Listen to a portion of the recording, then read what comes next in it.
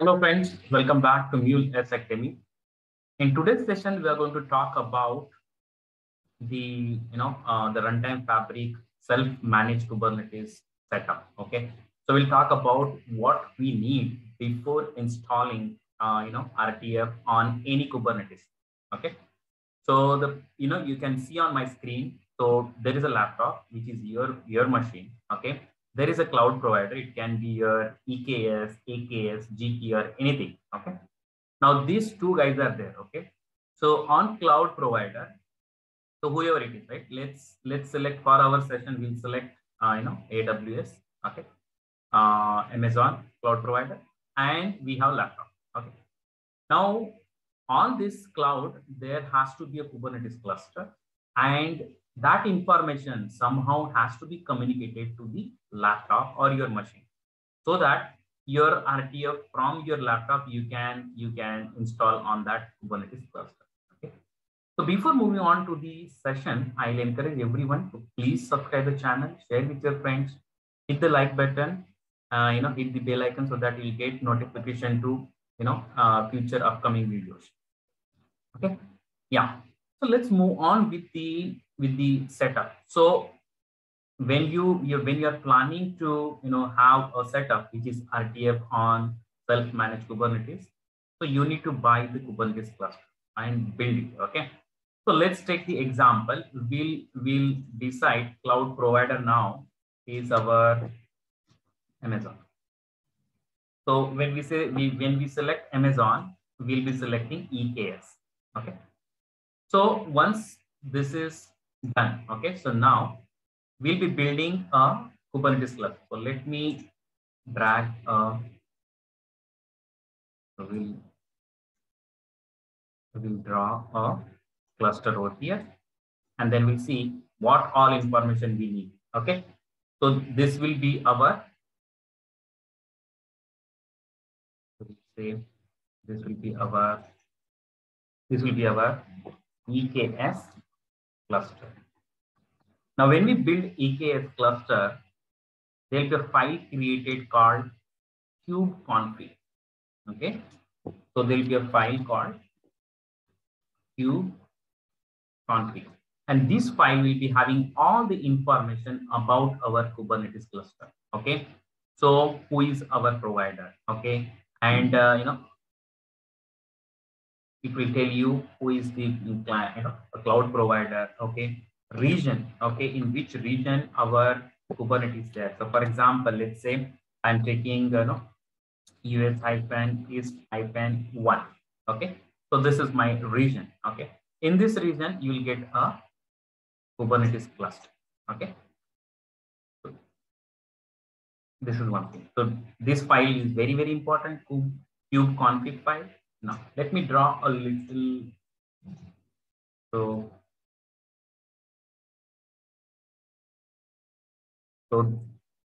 in our Kubernetes cluster, there will be a worker nodes, there will be a controller nodes.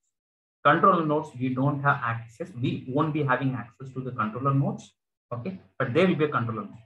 So there can be 3 controller nodes, 5 controller nodes based on your client. Okay, so whoever is providing your Kubernetes, this will be your controller node. So we will say C and 1. This will be your C and 2. This will be your C and 3.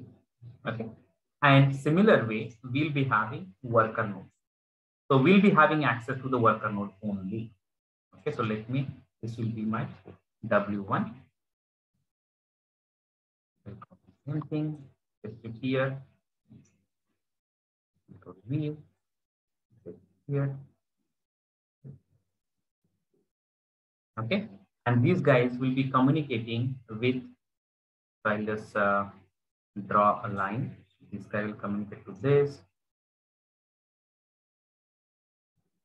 This guy will communicate to this. This guy will communicate to this. Similar way, all other 3 guys will be, I'll just drag a line this down.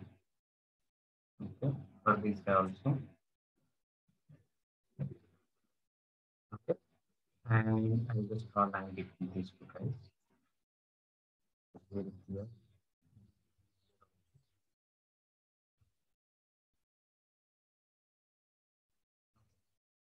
this will be our Kubernetes cluster, which is provided by, Amazon Cloud, and we call it EKS. Okay. Now, once this is ready, okay, so definitely if you want to access any cloud, you need a credentials. Okay, so those credentials will be getting it from.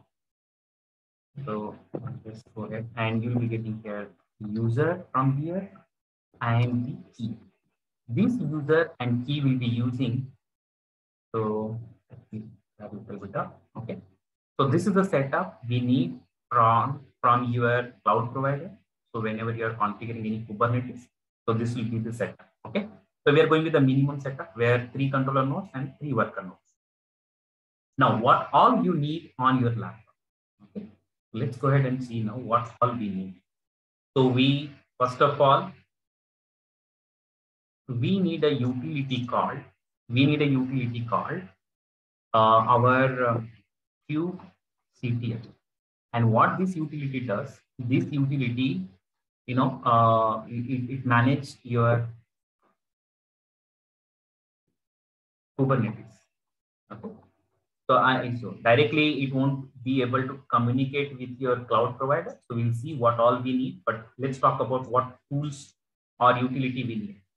Second utility we need is RTF CTL. Okay. So this utility will manage RTF. Okay. Then when we are communicating from laptop to the cloud, okay, so we requires, as I said, right, Amazon user and key. Okay, so we need Amazon user key and so these things will be needed to communicate, but who will be authenticating my laptop or whenever I am trying to connect via these utilities? Okay, so I have kubectl, I have RTFCTL. What software will be authenticating my laptop or these utilities when we are communicating to this guy? We are not going to SSH to any worker node. We'll be connecting to this, Kubernetes cluster. Okay, only. So then we need a software or tool called, we need a software or tool called AWS-IAM-authenticator.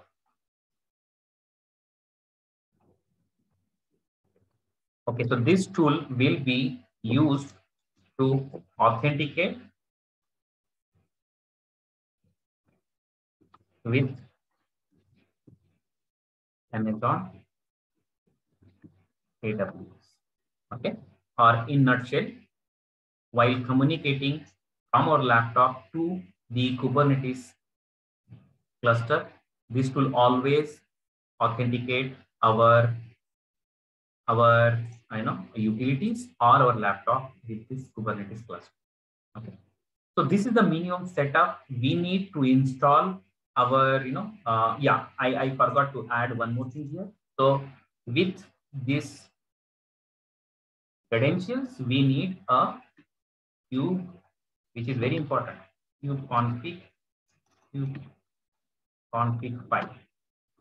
If you don't have this file, okay, so what all will be there in the kube config file? Who is your cloud provider? In which region your Kubernetes is there? How many controller nodes are there? How many worker nodes are there? Okay, which region? All this information will be there in the kube config file. Okay, so that kube config file plus the credentials of the Amazon AWS and this utility is required to authenticate and to tell the exact information about or location about the Kubernetes.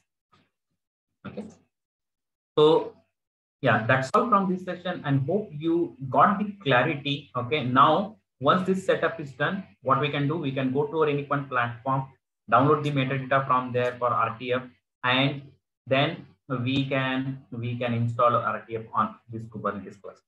Okay, so in the next session we talk about the architecture of this self-managed Kubernetes RTF in detail. Okay, so hope you like this session. Okay, please let me know your feedback in the comment section below. Thanks for watching. Bye bye. Take care.